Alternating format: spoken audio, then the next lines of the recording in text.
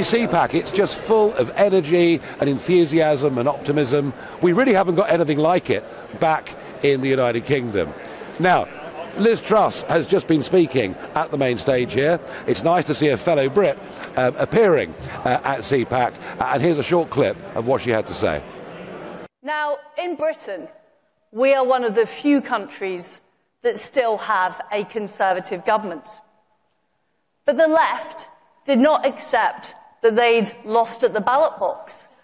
Instead, they've been weaponising our court system to stop us deporting illegal immigrants. They've been using the administrative state to make sure that Conservative policies are thwarted. And they've been pushing their woke agenda through our schools, through our campuses, and even in our corporations. Now, I thought that companies in the free market were meant to be about giving people jobs, giving people opportunities, making money, making profits, creating wealth for our country. But no, we've got a new kind of economics now in the West. It's called wokeonomics. Well, there we are. That was Liz Truss speaking on the main stage just a few moments ago. In fact, I'm rather impressed we managed to get the clip up as quickly as that.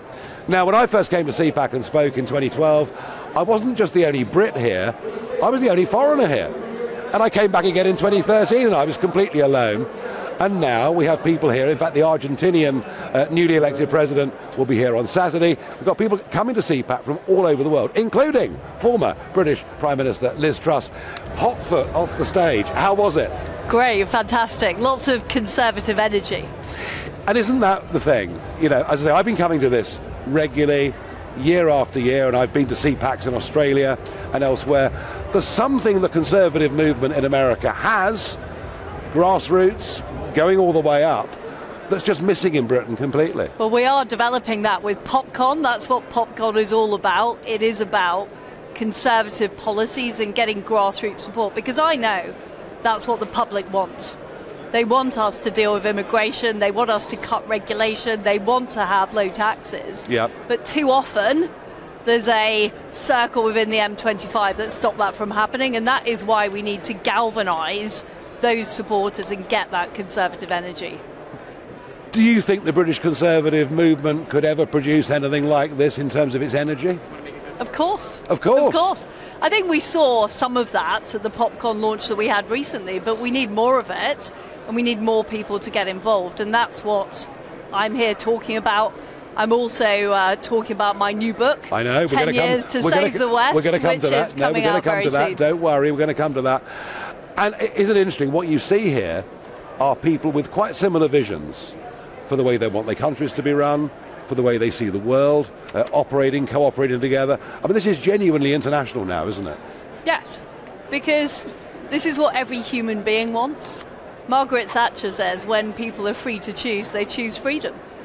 And it's so true. People want control of their own lives. They don't want the government telling them what to do.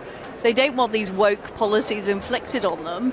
But the problem is the leftist activists have been very, very assiduous at pushing that agenda, which is why we need a Conservative movement that challenges that at a grassroots level. I mean, one of the things that you've said again and again is that you were shocked as Prime Minister how difficult it was to get your agenda through. I mean, here they call it the deep state. I don't know what you'd call it back at home. I call it the quangocracy. Yeah. We've got more than 500 quangos in Britain, and they've got more and more powerful. Politicians have outsourced the decisions to them. So if you try and make those decisions, you get the most almighty backlash, and that's what I faced. Have we also outsourced a lot of decisions to judges? You know, Parliament seems to be able to make laws, and judges relying on international agreements overruling Parliament. Is that something else that we need to look at? Absolutely. I mean, I made the comment in my speech that we now have the legal system interfering in questions over deporting illegal migrants. I think that's a huge problem. Everybody I speak to on the doorstep in Norfolk wants us to deal with illegal immigration, and yet the government has been unable to do that because of the courts. And this goes way back to Tony Blair and the Constitutional Reform Act, where he created the Supreme Court. We never had that in the British system. We'd always had a Lord Chancellor, democratically accountable, sitting in cabinet. Yeah, no. He did huge constitutional damage, but it's going to take a lot to reverse it. Now, Liz, we know with Popcorn, we know your feelings about the UK, but you're becoming trying to become a global crusader with this new book, and we're going to put the cover of the book up for viewers to see. So, 10 years to save the West. What does that mean? What I feel is if we allow these leftist policies to dominate, what I said today is the free world has been run by the left. We've got Joe Biden in the White House, Emmanuel Macron, we've got Justin Trudeau, and they have pursued policies that have weakened the West.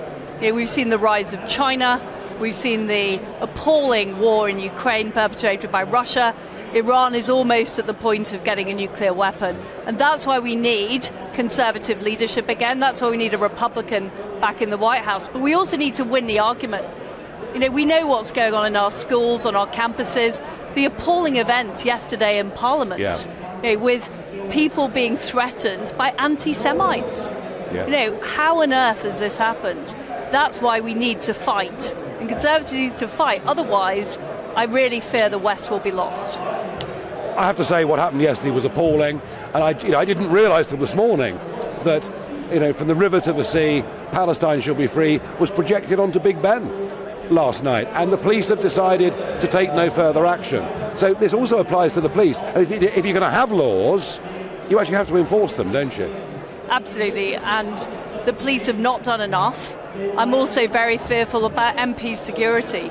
We've seen 2 MPs murdered in the last 10 years. We need people to come forward. We need parliamentarians to be able to speak truth, and yet they're being threatened and they're being bullied, and I want to see a step up of security for MPs. I think what has happened has been appalling. Yeah, fear was stalking the House of Commons yesterday, wasn't it? In terms of what people were saying, in terms of the judgments the Speaker made. Do you think the Speaker can survive this? Well, look, I think I support the Speaker. I want the Speaker to continue. I think he's basically done a good job.